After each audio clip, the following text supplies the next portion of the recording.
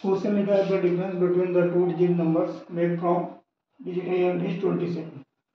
Difference between A and B is, मतलब दो अंकों से बनने वाली दो संख्याओं का अंतर जो दिया है वो 27 है।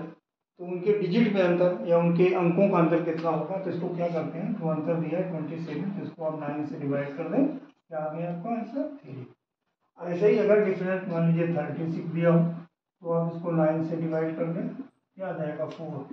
अगर नंबर पता करने हो तो जैसे 3 वाले तो एक 1 ले लें तो दूसरा 4 हो जाएगा, क्योंकि 3 का डिफरेंस।